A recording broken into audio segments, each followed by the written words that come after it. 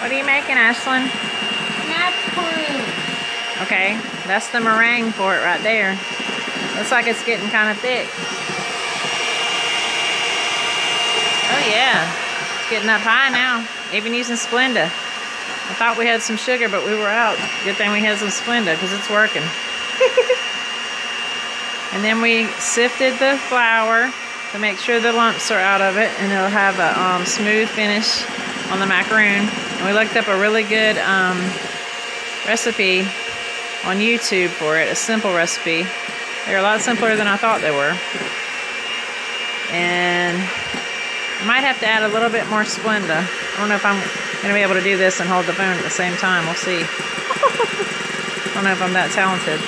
Might have to do one at a time just to be able to. Can you open that? Well, you're holding that, so let me.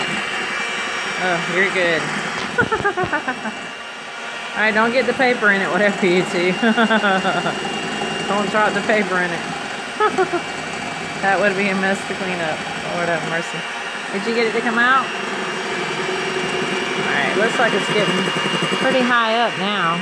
That's good. About where it should be, almost. Got to have peaks and troughs is what the recipe said. Let me try to open this one for you. Oh my goodness, it's so funny. I'm gonna get a pair of scissors. That'll make it a lot easier.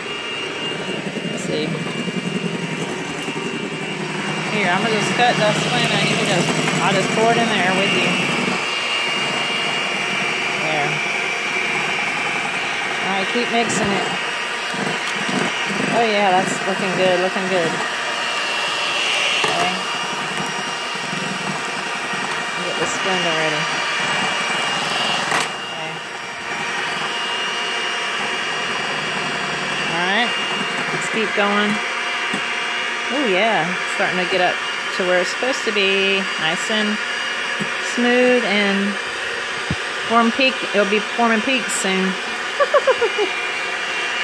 We put a little bit of cream of tartar in there. It said not to.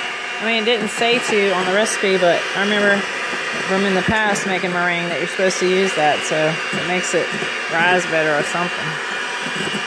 Oh yeah, that's looking good, looking good. Might just need like 2 more packets maybe. Might not even need any. Might just need more mixing. But I'll put it in there just in case. Okay. There. That's going to be some good meringue right there to go in the macaroons. Merry Christmas. I'm glad you had this idea because it's a lot easier than I thought. We just needed the parchment paper, which we now have.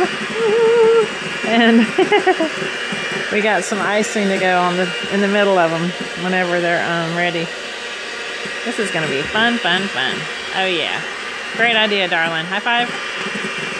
Love you. Love you. Merry Christmas. Merry Christmas.